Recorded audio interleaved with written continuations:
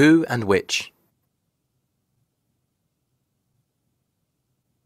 Who and which mean the same, but they are used differently. Who is used about people and pets. Which is used about things and animals. They are called relative pronouns, which means that they connect subordinate clauses to main clauses. For example, that man is my brother. He lives in the house by the park. That man who lives in the house by the park is my brother. Oslo has a population of 500,000.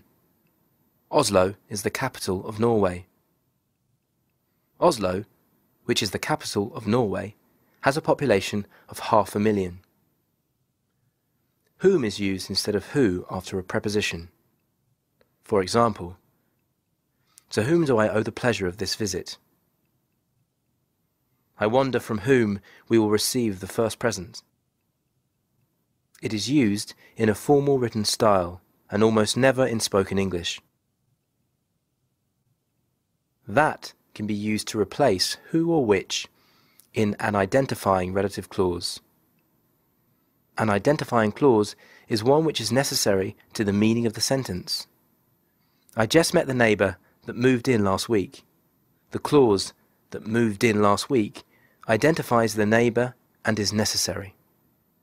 You have to take the train that leaves from platform 2. That identifies which train to take.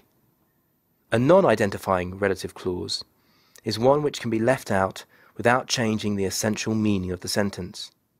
My brother, who is a teacher, lives abroad. Non-identifying clauses are separated by commas from the rest of the sentence. These clauses can be left out without changing the meaning of the sentence.